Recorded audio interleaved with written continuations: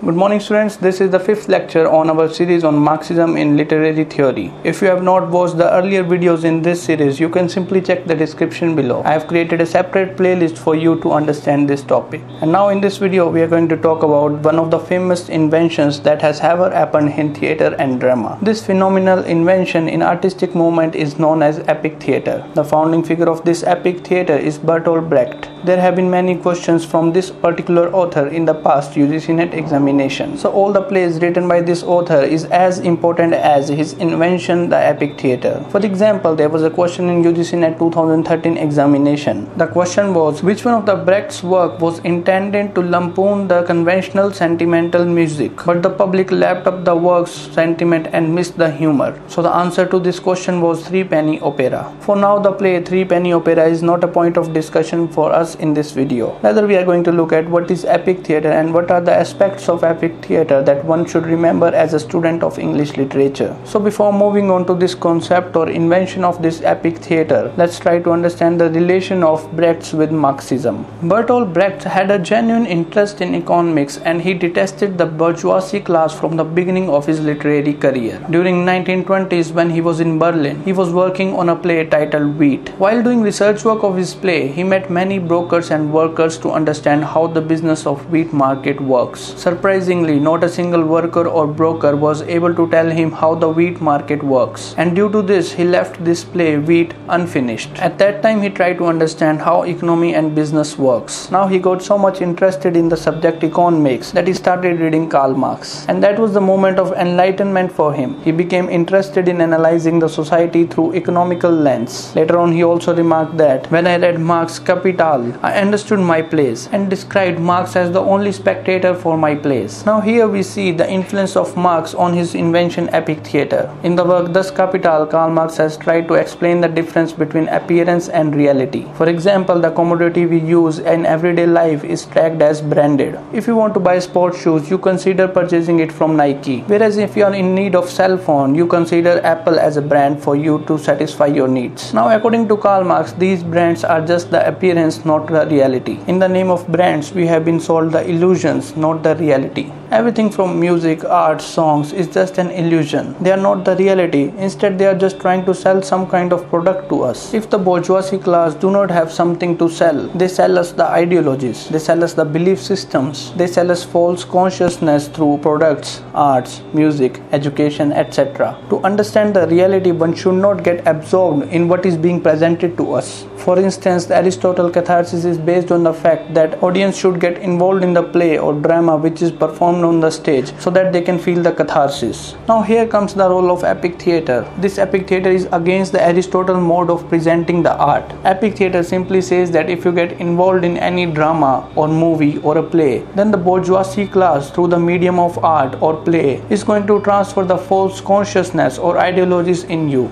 The epic theatre suggests that audience must remain some distance between themselves and the play which is being performed at the stage. The audience should not get absorbed in the play. There must be some kind of wall between the audience and the author. The audience must not get emotionally attracted to the play which is being performed at the stage, because whatever presented in the form of movies or plays or dramas is all illusion. Nothing is reality according to epic theatre. All these plays or dramas or novels are just trying to put the ideologies in your brain. All of them are just appearance, not the reality, and this appearance is served by the bourgeoisie to the working class people. So this epic theatre tries to make an effect on the spectator where the spectator finds himself getting distanced from the actual performance of the play.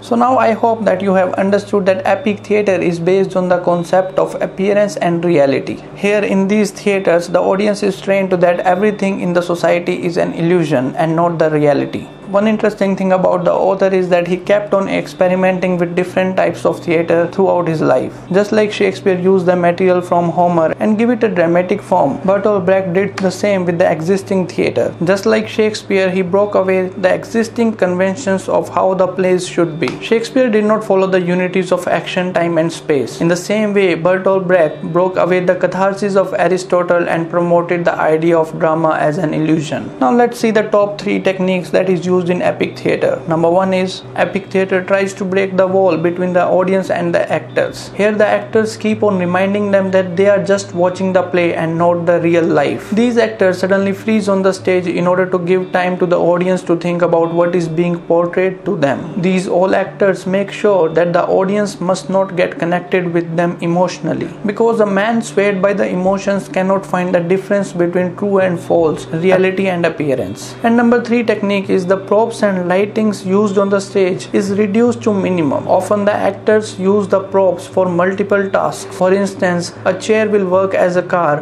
as well as horse. So in short, minimum prop is used. An interesting thing about Brecht is that he has been continuously chastised by the critics for being a businessman. His critic Michael Billington once wrote that Brecht was a shameless magpie who stole from everyone, often without acknowledgement. So with this, we have to come to the end of this video. I hope you found the video worth your time. If you are new to this channel and have not subscribed to this channel yet, then don't forget to subscribe the channel for more updates on English literature. So that's it for this video. Thank you.